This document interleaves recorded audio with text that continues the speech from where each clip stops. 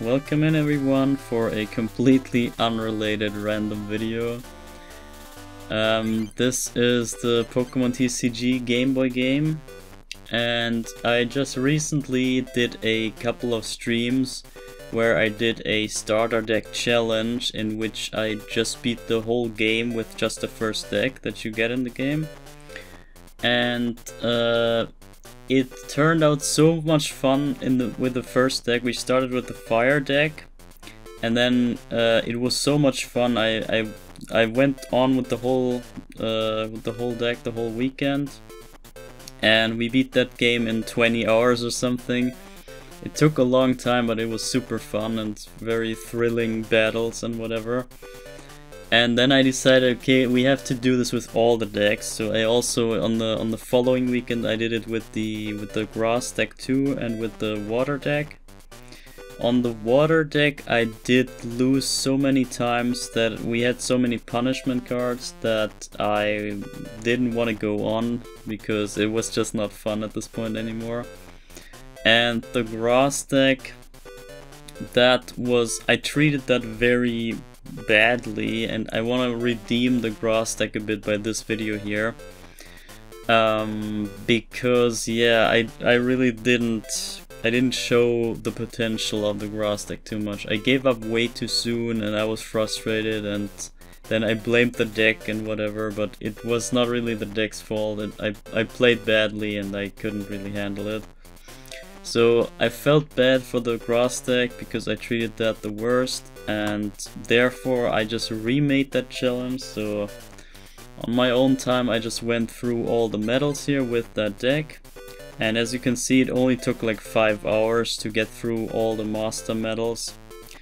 And so I'm now at the part of the game where we face the final challenge here, the 5 trainers in a row that we have to beat in one go. And to quickly review you the rules of this challenge so that you get on board with what this even is about. So you start the game, so in my own, it's a made up challenge from myself, and the premise is that you pick the first deck that you get in the game. You have 3 decks, so you can have the grass deck, Bulbasaur, Charizard and Squirtle, so all the 3 starter type decks. And you get those decks, and you are allowed to change around all cards that you want, except that you have to keep one of the base Pokemon that are in the original deck. So I could technically get rid of Ivysaur and Venusaur, get rid of those 2, but I have to at least keep Bulbasaur in the deck. That's kind of the rule set basically. And that goes for everything that's in the deck, so we cannot swap out a Pokemon that we are locked into. So Tangela, for example, we have to keep all the way. And the Pinsir is new, that is like a custom add. But that's the rules basically, and that's what makes it hard to swap around the strategies too much, because you're locked into the same Pokemon from the start. And that's basically the challenge. But obviously it's getting easier if... Oh yeah, I forgot to say. If you lose a battle in the challenge, then you have to, once you win again after and you get a booster pack with random cards, you have to pick the first card of that booster pack and put it in your deck somehow. You have to make space for that card and put it in the deck. So the more you lose, the more punishment cards, the more random nonsense cards you have to add for the deck, and the worse the deck plays, and it's getting harder and harder the more you lose. So it's obviously best to never lose, and I can already tell you I did all this challenge here with the grass deck without losing once. So we're on a complete win streak right now, and I want to see how far we can push this now. And yeah, let's keep going, but I want to quickly show you what we have in the deck. So I kept the Venusaur around, one example, one quantity.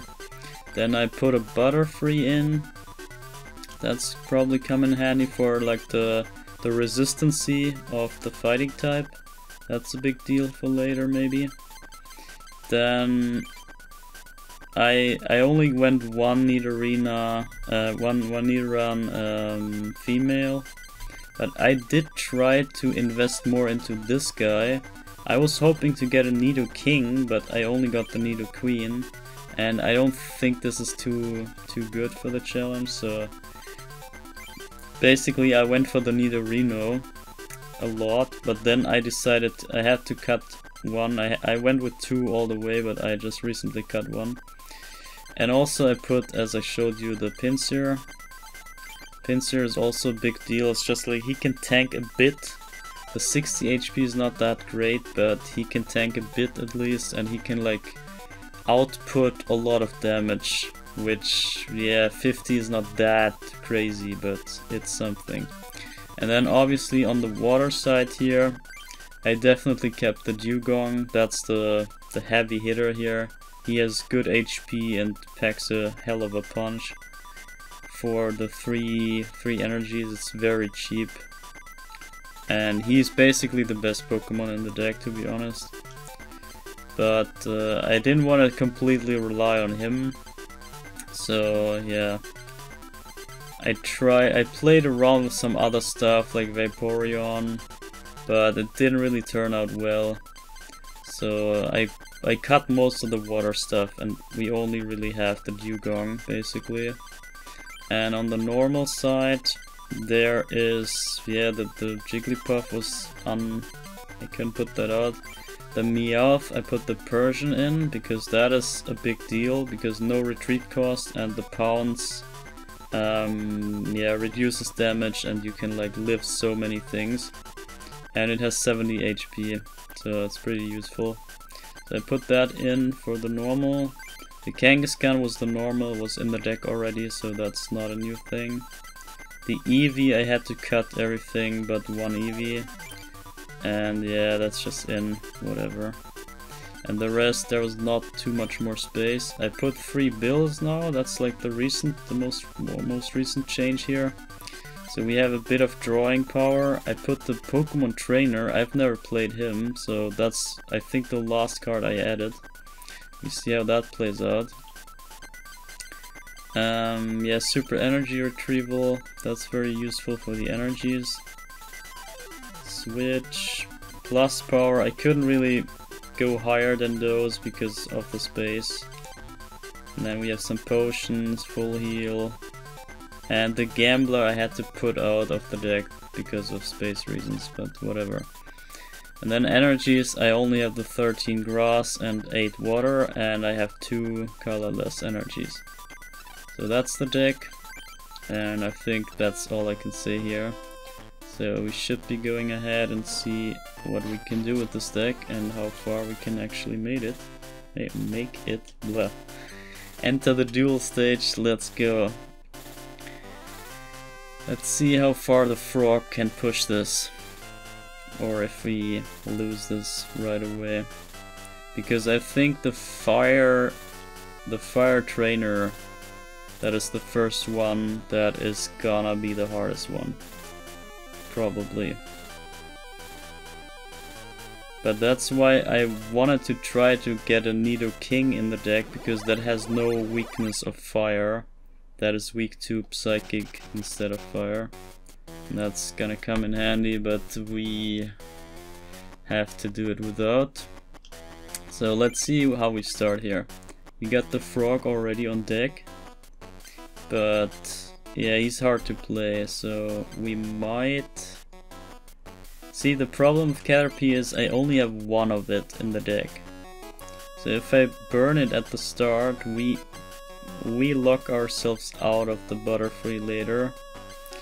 So I might burn one of the seals, since we also don't really have the energies just yet. So I might put that first. It also can tank more than the Caterpie. It has 60 HP, so I think we go seal first. Then we scout what we see, and then we can maybe adjust for what's happening. So we're not even going first, this is raw. This is a raw start. Okay, Kangaskhan is a good stalling option. So let's see what we draw. The Pokemon Trader right away. Okay. So do we try to go for the Venusaur, or do we maybe search for the Butterfree, or do we wait until we get either of the evolution and then get the last of it, or do we actually get the Dugong? That could be an option, but I think we wanna... Yeah, we wanna just see what's happening and then maybe react later. So let's just see what's going on. We actually have the advantage here. Okay.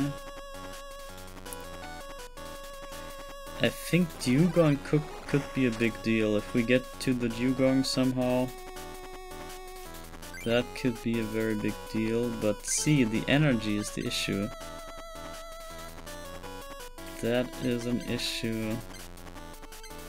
I could maybe... wait. Nah, this has weakness, see? That's a bad idea to go for the Caterpie. And for the frog as well, he's weak too. That's rough. So I think I might put this on the Kangaskhan.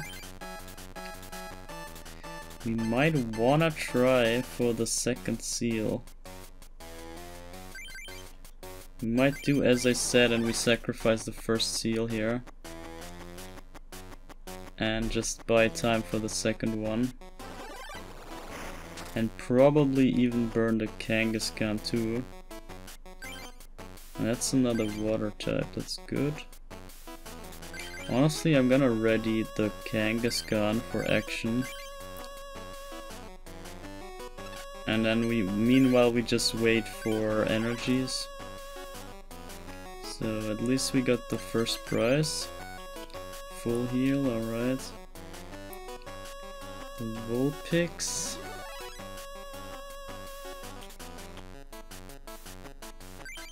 Tangela. So the Kangaskhan is ready, and this thing has weakness too.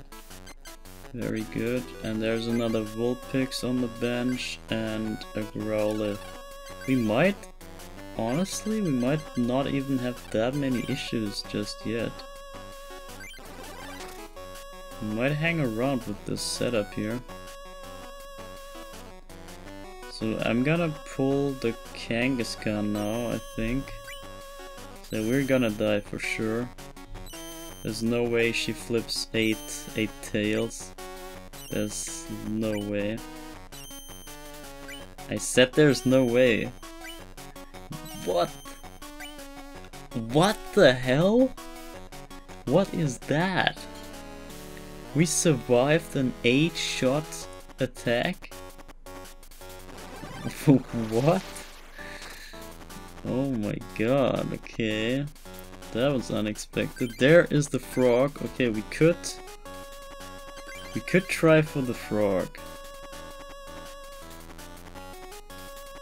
But is it worth it? We can swap energies around and stuff, but is that really worth it? I'm gonna put the Goldeen as well on the bench because it can retreat for free. Let me see, the Pokemon Trader. Trade 1 in your hand for 1 from your deck. Let's get the frog, okay? Since this is the frog video, oh wait. Oh yeah, we switch to Tangela and we get the Bulbasaur, exactly. And then we put the Bulbasaur on the bench and then evolve him over time. Wow, we survived the 8 coin flips, I can't believe it. That was crazy luck. But yeah, it's kinda the green deck, the grass deck kind of relies on luck a good bunch. But it's less so as I expected. In my stream, when I showcased this on stream, I said that the game is that the deck is completely luck based, but that's not that. It's not that true. It's not even 50-50. I would say maybe 30-40% kinda. That's maybe luck based, but the rest you can handle with good plays. Kangaskhan should do it, I feel.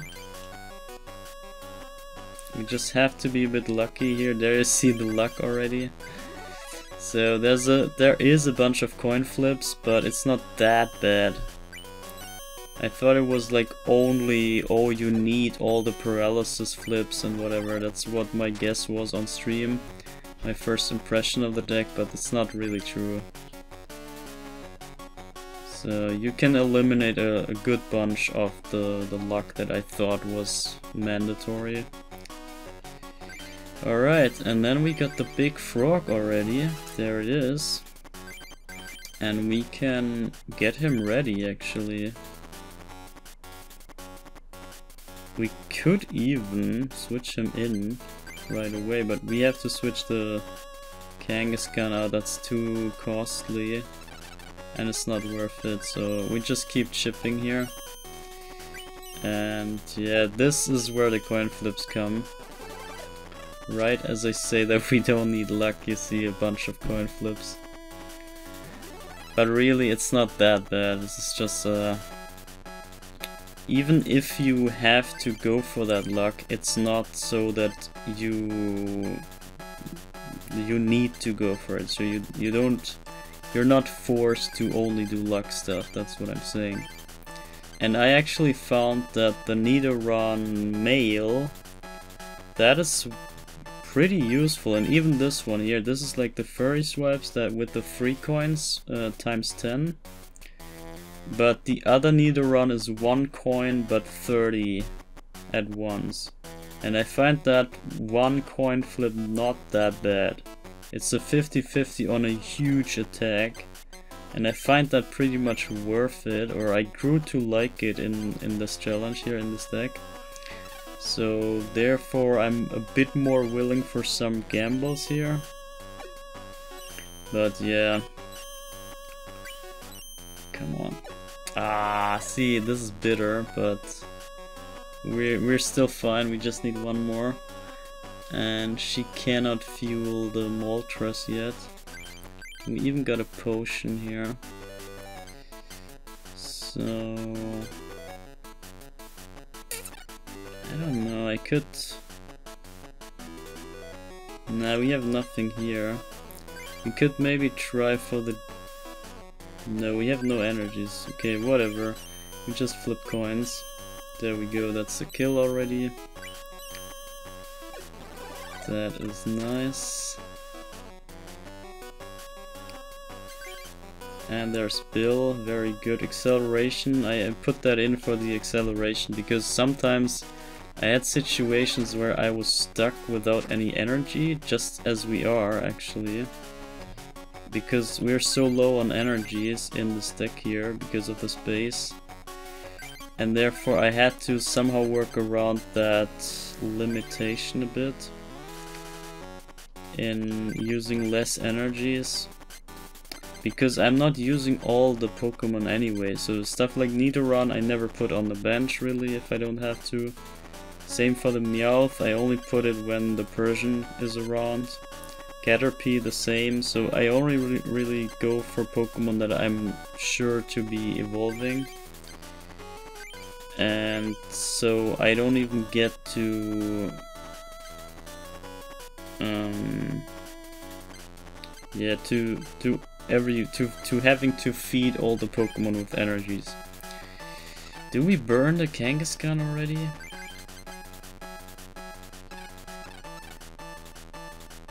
I feel we have to. I think he's dead. We could potion up, but that's pointless. I think we just flip some coins, whatever. Let's see. Come on, one more. Ah, that's rough. Okay, it's a bit of a waste, but this should be one hit range for the frog. And he is not gonna do the self damage, okay.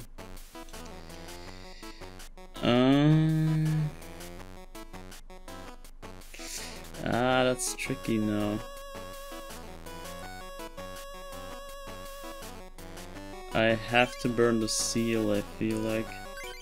And there's the Metapod, so we could try to get ready for that. Okay, we have to take one hit here. It is what it is, and then maybe hope for a plus power. And if we don't get it, then we might die, or we just swap out.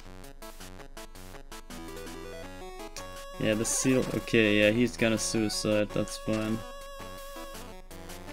That's a good trade for us.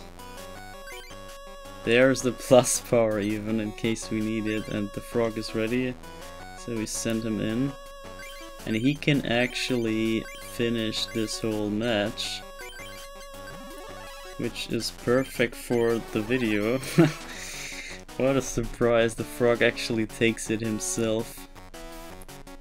So this looks like we're gonna sweep with the frog now. Looks pretty promising to me.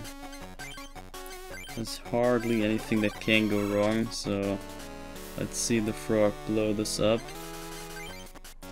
And we even got potions, so even if he takes a shot we can... Oh no, he's gonna die. If he takes a blow, then he's gonna die for the weakness. But that's fine, he's not gonna get there. Because you see, we're in range for the 60, and we just go plus power, boost him up by 1, and then it's a 60 plus 1 is a 70 shot, and that's the kill. GG, the frog took it. Frog is not that bad, so my impression was wrong on my stream. I apologize for the frog. He's not that bad. Alright. So, who's next? That's the electric guy. Let's see how he does. Let me quickly check the time. I'm not even sure how long that took.